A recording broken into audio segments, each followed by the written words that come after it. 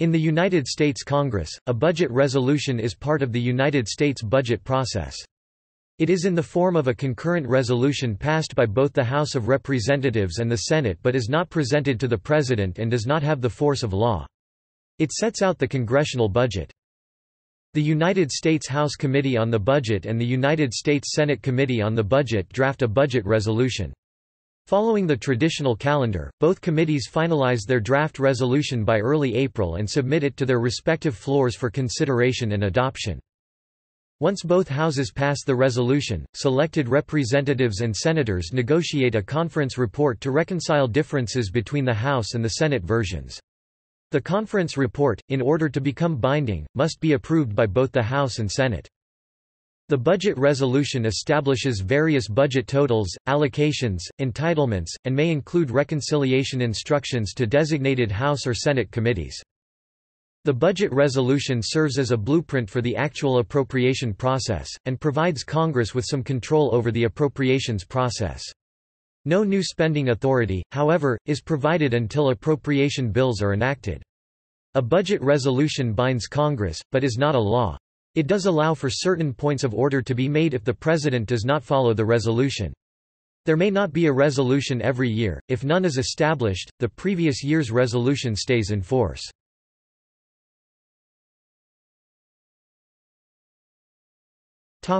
Structure of the budget.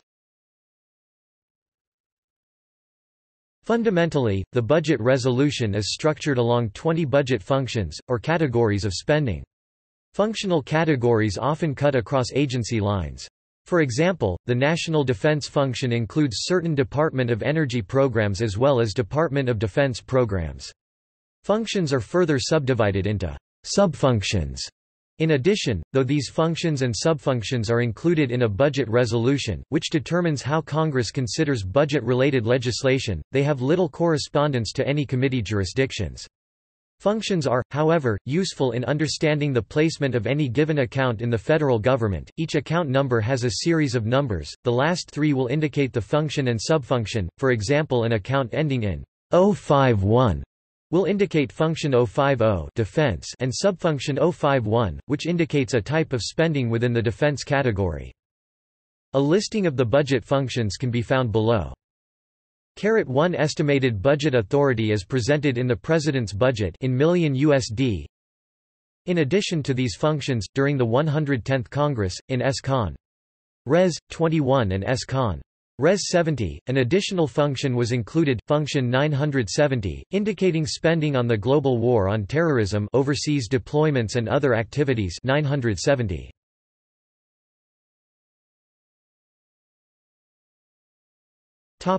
History. Prior to 1974, there was no Congressional Budget Office nor budget resolution process.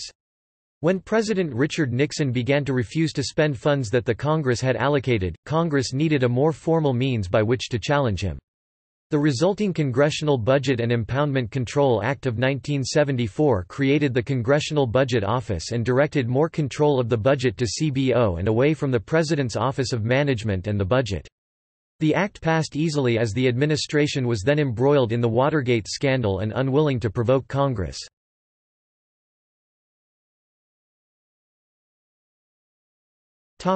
See also: United States federal budget.